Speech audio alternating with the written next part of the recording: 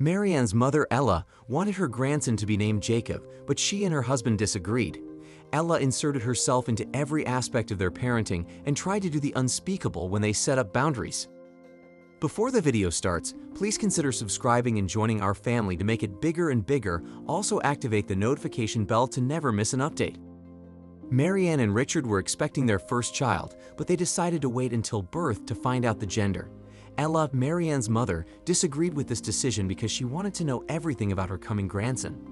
"How about I call your doctor and find out for myself? Then I can throw you guys an appropriate baby shower and maybe even a gender reveal," Ella said enthusiastically. "No, Mom, we have made our decision. You have to respect our wishes," Marianne uttered, frustrated. "I'm just excited about my grandbaby. You can't blame me, and I also have more experience than both of you. You should listen to me," Ella added, pouting. "I know you have more experience, but this is our baby. We're the parents, and we have decided," Richard chimed in. While he didn't hate his mother-in-law, she's been getting on his nerves since they announced the pregnancy. Ella left their house reluctantly that night, and they both breathed a sigh of relief.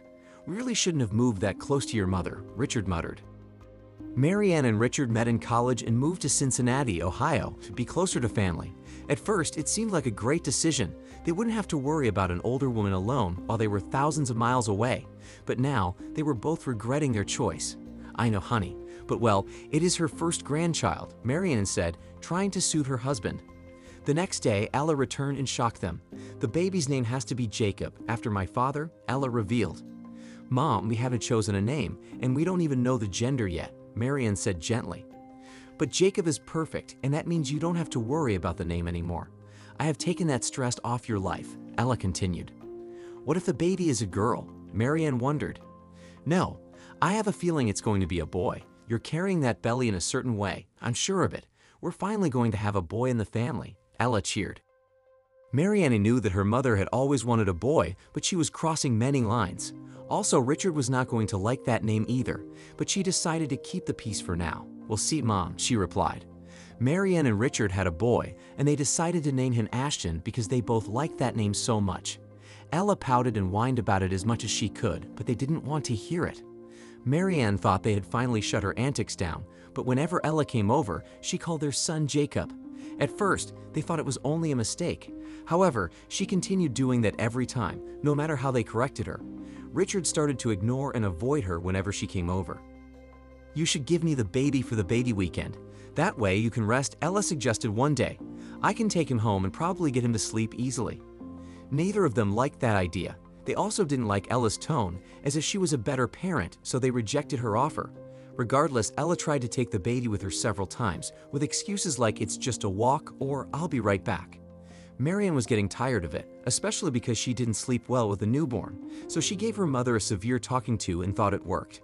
She heard Ella calling the baby Ashton, and her attitude changed. She behaved and didn't cross their boundaries.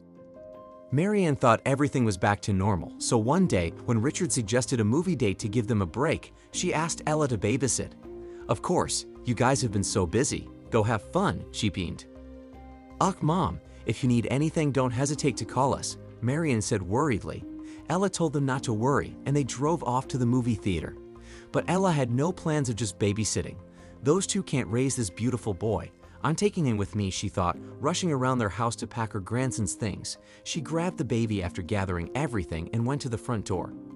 "Mom, we forgot my cell phone." What Marianne began but stopped when she saw her mother with everything Ashton owned. "What are you doing?" Richard yelled. "Nothing. We're going for a drive because that always worked for Ashton. Babies fall asleep right away," Ella lied. "Mother, give me the baby right now," Marianne said sternly. "No, really.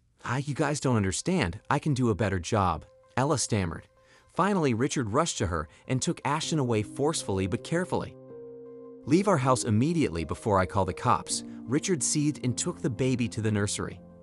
Ella looked at her daughter with tears in her eyes. I don't know, he's my baby. I can raise him better," she stuttered. "He's not your baby. Mother, you need therapy. Leave now. You're not welcome here anymore," Marianne hissed and went to check on the baby. Ella left, and they didn't see her for several months, but Marianne heard from her aunt that Ella got a therapist to work on her issues. After several years, they finally allowed her to be a part of Ashton's life, but they never left him alone with her. Don't forget to give this video a thumbs up and leave a comment to let us know your thoughts. Your support means the world to us and helps us to continue creating quality content.